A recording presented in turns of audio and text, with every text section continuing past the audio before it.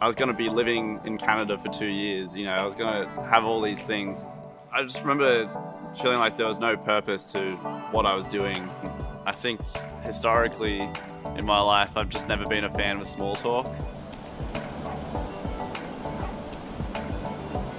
The mental health field has really engaged me for quite a long time.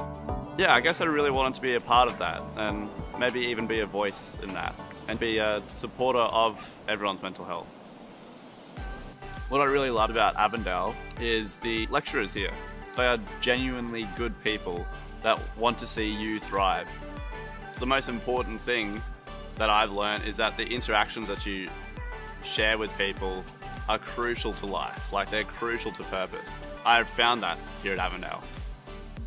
It's still challenging for sure, but it's a worthwhile challenge. You'll come out of it better than you were before. Everybody has a story that needs to just at least be talked about.